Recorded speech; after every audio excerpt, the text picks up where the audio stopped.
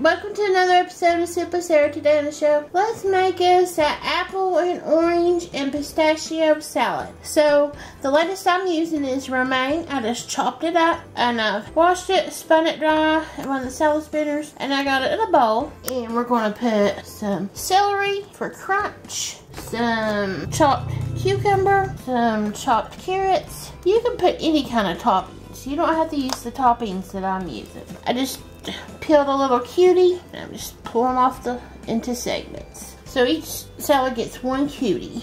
And then I've got some apple sliced here. You can leave the peeling on. It's totally up to you. I've got some Colby Jack cheese cubed up. We're going to put that a little bit on each salad. I want these to be heartier salads. And then we're going to top it with some pistachios that's been taken out of their shell for some crunch.